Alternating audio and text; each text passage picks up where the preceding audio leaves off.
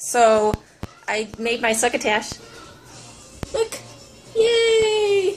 Now the beans, I didn't see any color change. I don't know what they're talking about, light green. So anyway,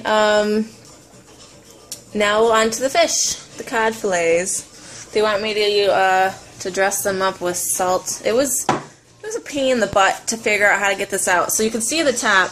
I tried to rip it, you know, and the bottom, some of it. But then I ended up just taking the plastic right off the top of it. Again, another lesson learned.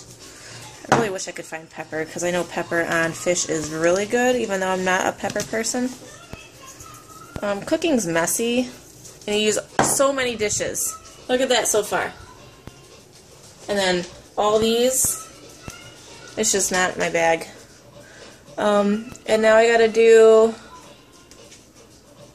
I did the rice flour, gotta tap off the excess.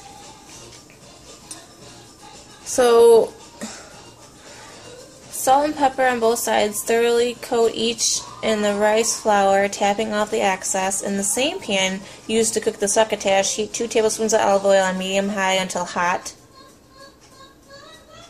No shit, right? Because you're cooking, it's going to get hot.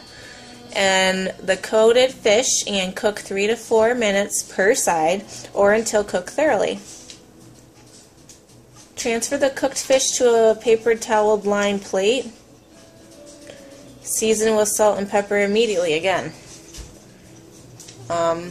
So, here goes nothing.